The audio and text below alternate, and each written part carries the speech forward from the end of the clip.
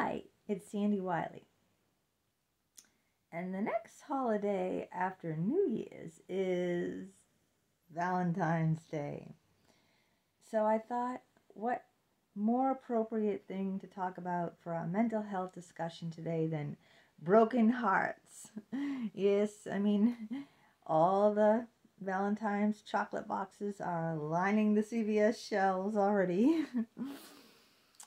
So every one of us has had a broken heart. And I want to discuss what to do, how to get through that initial phase of feeling like your whole world has just dropped off the face of the earth. Because that's how it felt. So my first broken heart was I fell madly in love with this man, 11 years older than me. He was handsome as hell. He looked like a male model. He was a doctor. He had $1 million condo. He had, a convertible S2000 Honda, shiny black sports car. He had big muscles and six-pack, and I just was crazy in love with him. I mean, I never felt that kind of chemistry before. I met my husband when I was only 18, and we were both virgins. And it was never, it was more of a friendship, me and my husband, than like these sparks. So this guy was like, there was so many sparks, it was like sticking your finger in an electric socket, like, yeah, electrifying. That's how it was. And I was going to leave my husband and son and move in with him. He only lived like 10 minutes away. From my house to his condo was an exactly 10-minute drive. So I always felt I could still see my son anytime I wanted to, because we only lived 10 minutes away. I was going to move in with him. We even went to couples therapy. And, we were together 3 years. Well, the first year we weren't having sex, but for 2 years we were in a sexual relationship. And he told me that he had never made a commitment with any woman before, that he wasn't sure that he could do it because he never took that leap. And I believed him like a fool. So we went to couples therapy, and he said, I don't know if I've never been committed in a committed relationship with a woman. I don't know if I can, do this. I love you, but I don't know if I can go through with it and all that. Then one day, I was going through his drawers. There was something in me that told me don't trust him. So while he was at work, I went through his desk drawer, and guess what I found? A big picture of him and another woman with the year 2005 in big bold numbers under it. I wonder why, 2005. And then I went fishing a little deeper, and guess what I found? A gift receipt for a jewelry store for an $8,000 diamond ring. Now, put those two things together, right? This guy was married.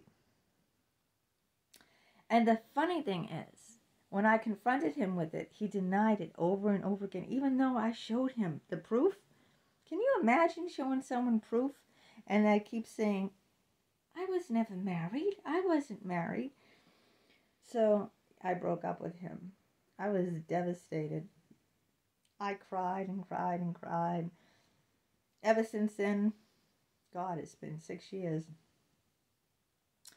I go to bed at 7 o'clock at night, because there's nothing to stay up for. I just felt my whole world, imploded in. I was just like so in love for the first time. And I know that's crazy. I'm a late bloomer. But like I just kept drinking heavy and heavy. I kept drinking heavy every day, and I just was so devastated that he lied to me. I thought all this time that we went to couples therapy. He was trying to figure his life out, sort it out, but he wasn't. He was just lying the whole time. And I was just devastated. And I'm sure that's how, you are when you have a broken heart. It's like a deep, deep depression. I didn't want to do anything. I just kept getting drunk every day. I still drink very heavy every day.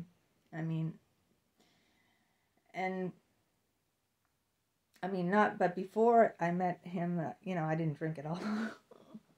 See what love can do to you? It can destroy you. But what I'm trying to say is, you gotta allow yourself that time to grieve, and no one can tell you any different. A lot of people will say, "Oh, come on, you'll get over it. Time heals all wounds." Well, it's never done that for me. Never. Time doesn't heal all wounds. My son, who has severe brain damage, he got brain damage when he was 4 years old. Okay?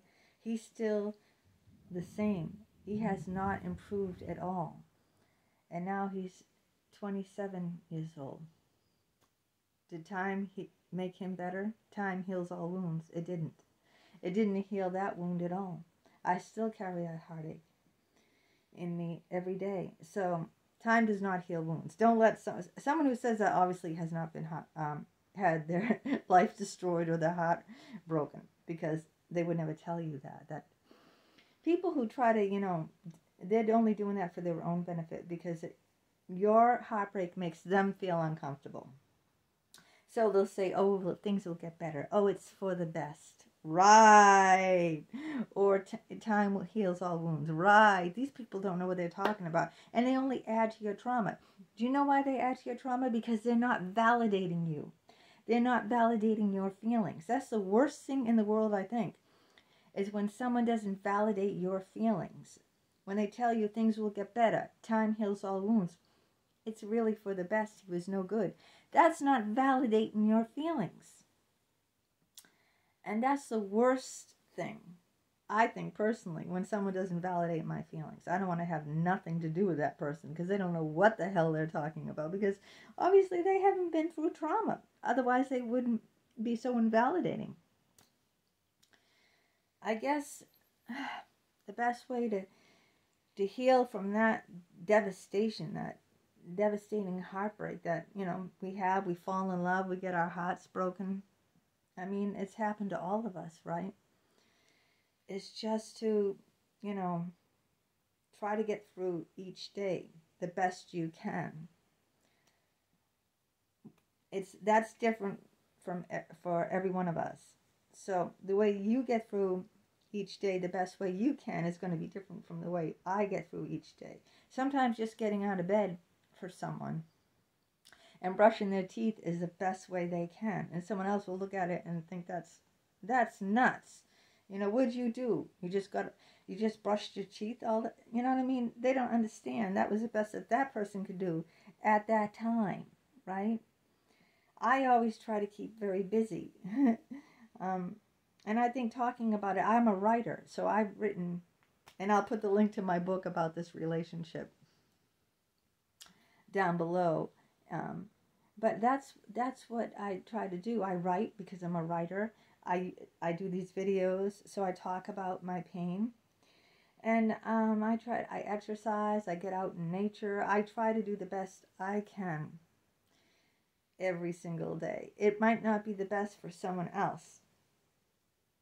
They might look at me and think I'm nuts. And a lot of people do. They write nasty things about me. But it's the best I can do. For me, it's not going to be the same for you. Remember, it's not cookie cutter. A broken heart isn't cookie cutter. Someone doesn't come along with a cookie cutter and do this to every broken heart. So they all come out in the same shape and size. That's not how it works. So we got to deal with it, the best way we can. And that's different for each and every person. It's gonna, it's always gonna be on your mind. You're always gonna, that song will come on the radio and it will remind you of him.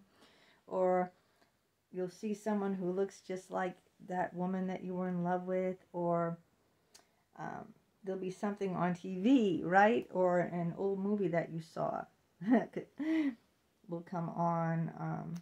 The first movie that we saw together was Baccarat, about that artist, that black artist, Baccarat. Who was in that? That was David Bowie played. Who was he in that movie? Andy Warhol. David Bowie played Andy Warhol. He did a really good job too in that movie, and that's the first movie we saw. So, you know, if I see that in the store or something, the DVD for that, you know, so those reminders will always be there. It'll always be there, and it's just something that, you know, is going to be a part of you for the rest of your life. But you just have to learn to live, you know, to live with it. That's what I would say to someone instead of saying time will heal it, is learning to live with it the best way that you can.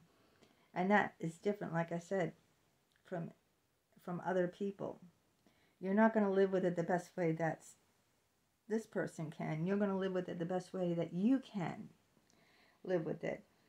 And that might be, you know, in stages. Some days you can, you know, get out of bed, brush your teeth, and go for a walk. So that was better than last week where you just got out of bed and stayed in your pajamas all day. You know what I mean? Those baby steps. You can't really hold a, you know, comparison to someone else because they're not you. That's what I think most of us get in trouble with.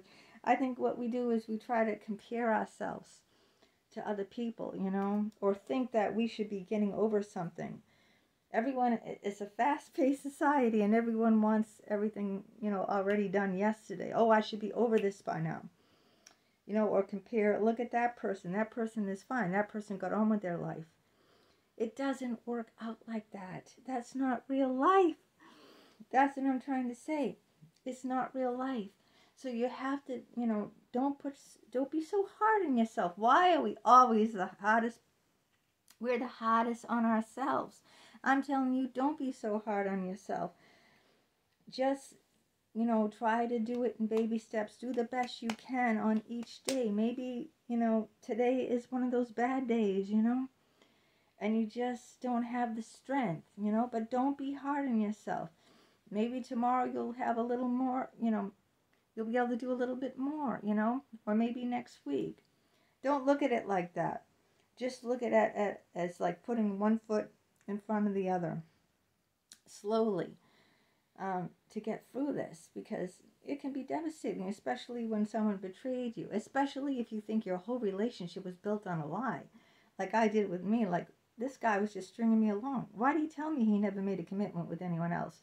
Why were we in couples therapy trying to figure out this relationship? I had a friend of mine laugh at that. He goes, why are you in couples therapy? You know, that's for married people who've been married like 20 years. And, you know, he goes, just break up with the person, right? Usually in a relationship, if it isn't that old, if it's only a year or two old, you don't go to couples therapy. You just break up. It's not working out. Usually people go to marriage counseling or couples therapy if they've been in long-term relationships and they want to try to, and they have children, or they have a house, property, and they want to see if can they salvage this. But in a new relationship, you don't have no children, or you don't have no property, you don't have anything to sell. You know what I mean? It's new. It's only like a year or two. That's how it was for us. We were only together for like a little over a year when we went. And my friend said, why don't you just break up at that point? What do you have to, you know? But I thought because he was so in love with me, and I was so in love with him, that we wanted to try to make it work out somehow. And I felt like such a fool when I saw that. Like, I mean, that's happened to me over and over again. People don't show you their true colors. People hold a lot of secrets. I had a girlfriend who was married, and she had a son who died of cancer at 18 months old. I never knew about it till years into the friendship. I only knew she was married to her second husband, and she divorced him, and she had a son with him who was the same age as my son. But I never knew she was married before him to another man her first husband, and she had a son with him who died. I didn't know that. She never told me. I thought she was divorced once. She was divorced twice. And the first time, she had a child with him. Never told me. Never. So what I'm trying to say is there's a lot of things you don't know about people. Even people that you're very best friends with for years, because people keep secrets.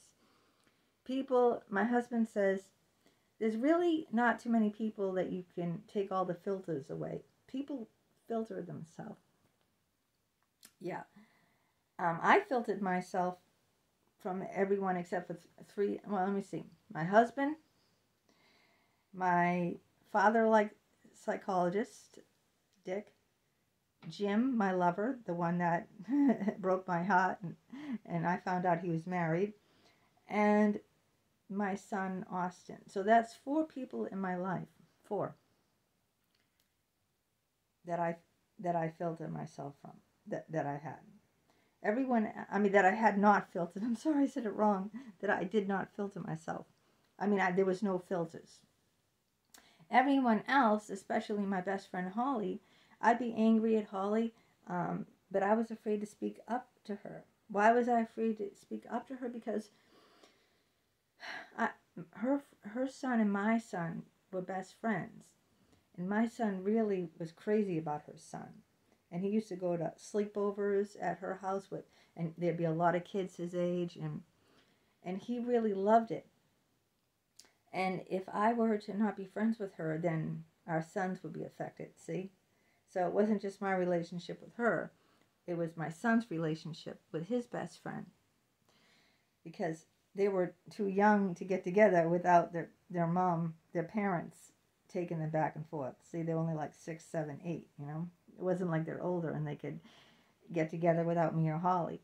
The thing is, you know, she promised to pick us up. It was a winter, freezing cold day, and school was canceled, and we were going to go sledding. So she said, I'll pick you up at 1 o'clock, and we'll go sledding. And my son's all excited, you know, he's ready. He's got his coat and hat on. It's 1 o'clock. Oh, I'm running late. Then it's 2 o'clock. And my son is crying. I'm calling her, where are you? Oh, I'll be there soon. I'm running late. It's like, my son is crying. I want to go sledding. He's got his coat on for over an hour. She promised to be there at 1 o'clock. Oh, I was rip shit angry. It's 2 o'clock. It's 2:30 now. My son is, you know, really beside himself. Are we going to go sledding? You promised me. So I said, come on, we'll walk there. Mind you, it's a half an hour walk to the park. She was supposed to come with her son, pick me up, and we were supposed to get in her warm big van and drive over there and go sledding. But she lied. So me and my son had to walk in the freezing cold. Can you imagine? After hours of waiting for her, she finally got her ass to the park. And I had to swallow all my anger, because if I started screaming and got angry at her, where were you? My son was crying. Then she'd take her son and say, come on, I'm not going to listen to this. Then my son would be devastated, right? Because he wouldn't have her son to play with. So I had to suck it up for my son and not say a word. Well, I'm not friends with her today, but because my son is an adult, her son's an adult, they're not even friends, but you know, my son can make his own friends. He doesn't need me. That's what I'm trying to say. It doesn't rely on me. That his friendship with her son relied on my friendship with her, because if we were enemies, we're not going to see each other. That means our sons wouldn't see each other. You see the trap I was in? It was horrible.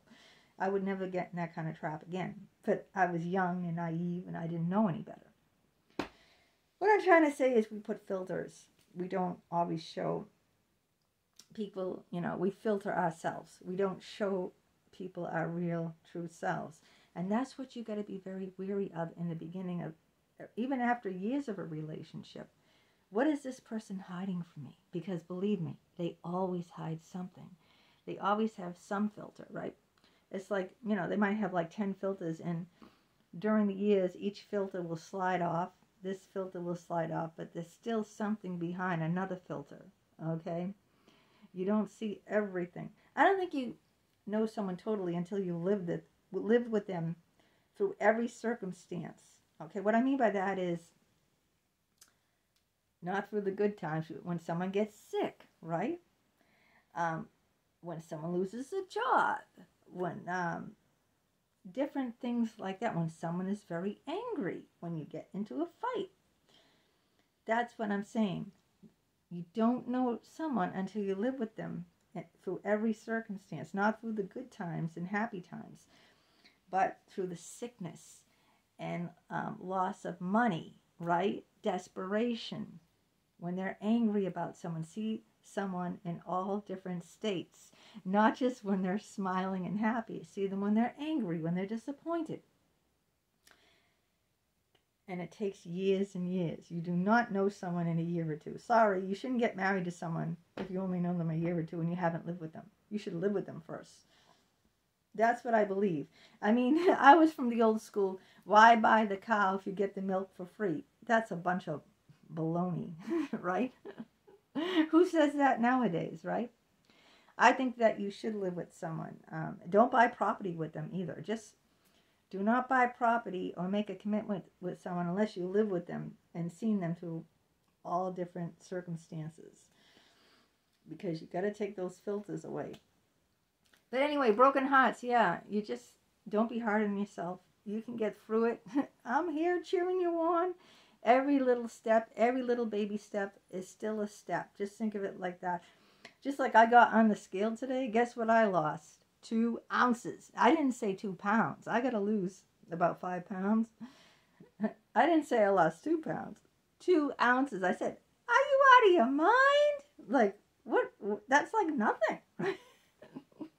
But I said to myself, you know what? You still lost something. Even if it's 2 baby little ounces, it's still something.